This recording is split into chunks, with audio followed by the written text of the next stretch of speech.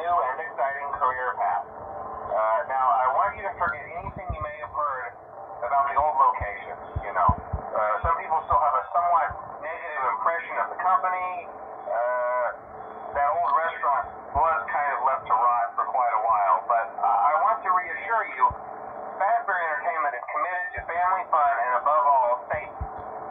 They've spent a small fortune on these new animatronics. Facial recognition, advanced mobility. They even let them walk around during the day. Isn't that neat? But most importantly, they're all tied into some kind of criminal database so they can detect a predator a mile away.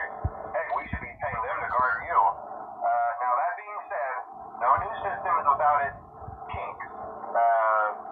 You're only the second guard to work at that location.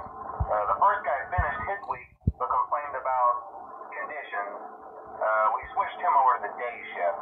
So, hey, lucky you, right? Mainly he expressed concern that certain characters seem to move around at night and even attempted to get into his office. Now, from what we know, that should be impossible. That restaurant should be the safest place on Earth. So while our engineers don't really have an explanation for this, the working theory is that the robots were never given a proper night mode. So when it gets quiet, they think they're in the wrong room. So then they go try to find where the people are, and in this case, that's your office. So our temporary solution is this. There's a music box over by the prize counter, and it's rigged to be wound up remotely. So just every once in a while, switch over to the prize counter video feed and wind it up for a few seconds. It doesn't seem to affect all of the animatronics, but it does affect one of them. And as for the rest of them, we have an even easier solution.